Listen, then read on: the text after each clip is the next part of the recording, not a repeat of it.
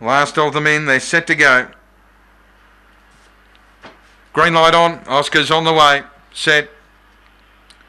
racing. And Helmer Bale only fair to begin, going out hard Alejandro, going up in the centre NKG, and right around them Thanks Cheryl takes the lead off NKG, Montero, Helmer Bale running on, Scorching Lily followed by Swaz's Rocket, Alejandro getting back into the field, and back last Mega Jules, but Thanks Cheryl the big leader, NKG up to second, then Helmer Bale, Thanks Cheryl in no danger though, romps away and wins easily at the finish over NKG, Helmer Bale, followed by Alejandro, Scorching Lily, then Swaz's Rocket, and well back out of play would have been Montero and Mega Jules, and the run 23.41.